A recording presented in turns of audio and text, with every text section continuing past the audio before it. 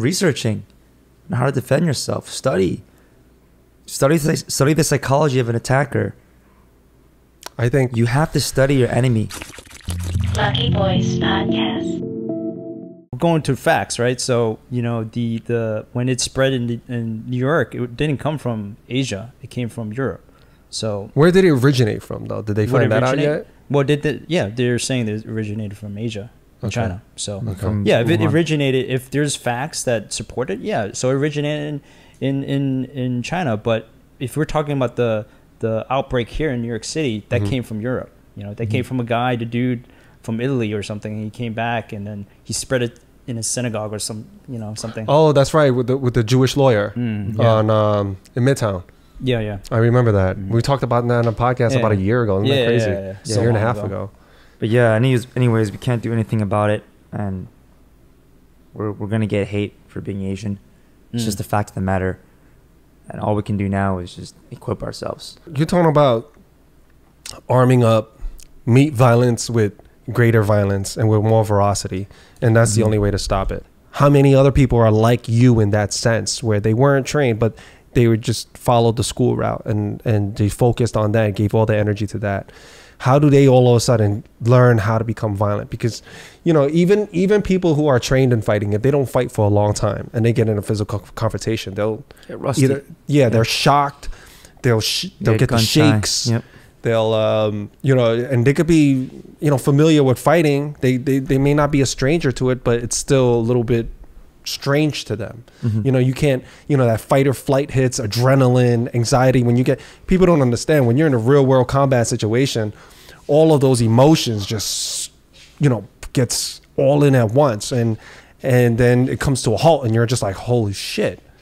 Right. How do you get someone to get to the level versus someone who is mentally disturbed, who has a history of violence? Because a lot of these people are repeat offenders who's been to the University of Jail. As you were saying, if you're not well equipped to protect yourself, you better get something that can protect you. Whether it's mace, pepper spray, a little tiny weapon, a walking stick you can use to hit someone, or just have friends around you, peers around you. They say you have to meet the violence. When you're in a situation, you have to be prepared to hurt them. Absolutely. Because at the end of the day, it's going to be either you or them. That's it. And that's what they all tell me. They say, sometimes you cannot. There is no reasoning with people. These evil people are trying to hurt innocent civilians. There's no reasoning with them. You can't talk your way out sometimes. There's a psychological barrier for a lot of people who wasn't raised in that. Exactly. Yeah. Or cut from that cloth to hurt someone. They're just, they really can't put that together. There's so many people that, I know a lot of people that could talk a tough game too and not really walk the walk. Right. And I get that. It's a hard thing to do if you're not used to it in that scenario when someone's confronting you or being confrontational, to meet that and be prepared to do more. It's easy to say. Right. It's easy to talk about. But once you have emotions thrown in, it's hard to apply logic and be very situationally aware of what's going on without that experience. What's your advice to people who has something like that, where they know it's the right thing, but they have the psychological barrier and get them prepared for that real world situation? So as you said, if they're book nerds, right, bookworms who've just studied their whole life and didn't really have much physical activity or training, then they should at least study violence. They should study the art of self-protection, self-defense. They could read books on it. They could watch film on it. They could watch videos on YouTube on it, and to at least become aware of how to protect yourself. And then eventually they can go out of their shell and start practicing on their own. But it's a step-by-step process. I'm not expecting a bookworm to all of a sudden become Batman and fight on the streets.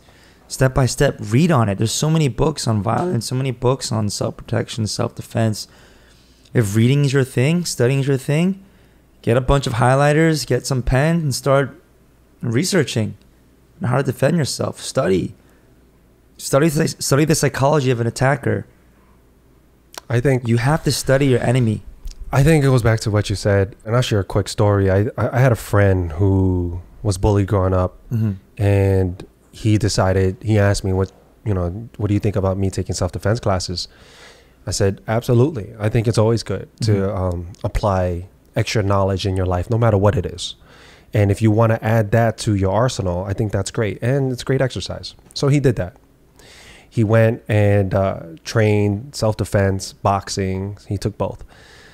And but I did tell him, I said, don't let that mess with your confidence. And he said, what do you mean? I was like, don't think that just because you take this, meaning that you could beat someone up, because that may not be the case. Yeah, that's the flip side, actually. A lot of self-defense instructors, one of their main problems as an instructor is giving their clients or the students a false sense of security. That's it. I always tell my clients, if you can run, run. If you can run, run. Don't be a tough guy. Just because you're training every day, a few hours a day, I don't care. If you're fighting someone, at the end of the day, both of you guys will be a loser. Right. Because one of you guys will get hurt. I mean, both of you guys will get hurt in a fight. In a fight, definitely, yeah. There's a loser and a loser. Especially in a street fight, you don't think you're going to get hit and get hurt and get rocked? Yeah, maybe you'll knock someone out. In the process, maybe you'll break your hand or you get bloody nose. Or you get a little shank in your... Or you could die. Or you could die.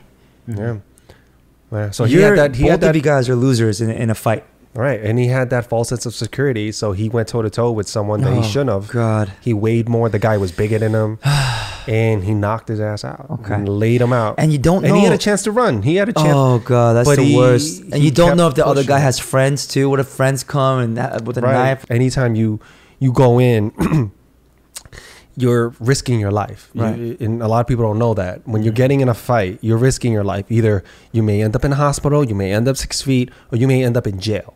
Even if you're not in the wrong, even if someone else initiated, it's usually if you cause so much damage to the other person, and they may look at it as unnecessary. Yeah. You could go to jail. I mean, how many people do we know A lot. that won fights that ended up, Right. in more trouble Yeah, than they it's should just have? it's just not worth it. It's definitely not worth it. There's too many uncontrollable factors in the street. You know, you don't know if the guy has a weapon. You don't know if he has friends. You don't know if he's connected with big time lawyers that could sue your ass. Right. Fighting is never worth it. That's why de-escalation methods are so important. Right. But don't get it twisted. If your back's against the wall, you do everything you can to get out from that. Everything. Bite his ears off, gouge his eyes, rip his groin. Yeah. Do whatever you can. Shatter his kneecaps. How do you shatter someone's kneecaps? Like just So you can knee stomp the guy. How many ways do the knees bend? One way, right? Not that many ways. Help it bend the other way. Boom, it's a knee stomp. That'll stop him from coming at you. Yeah. Tear his MCL, tear his ACL, tear his LCL. Do a strong low kick. Boom, with your shin.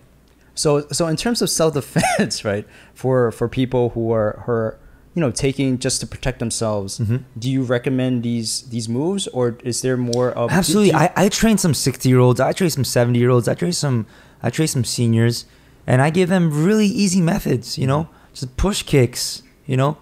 C-shaped strikes to the trachea, eye gouges, elbows, knees. And that works because a lot of these people who are attackers, they aren't trained fighters. Just keep that in mind. They may be big. They may be... they look athletic in a lot of these situations. They may look aggressive, but they're not trained fighters. I actually have one 70-year-old that I train who's actually in this place right now. He's sitting in the couch. He's an anomaly. He can beat up some dudes easily. I gotta show you some videos of Art doing some knife disarming, gun disarming. Let's see it. I believe it because I know boxers in their 60s. Yeah, like people that have been trained in boxing their whole life, and I met a couple of guys in their 60s. Yeah. Bro, their cross punch or even their jab could hurt a lot of people. Yeah. It's like I wouldn't sleep on them. Yeah, if the people viewing this, if you need motivation, look at Art Golden on Instagram.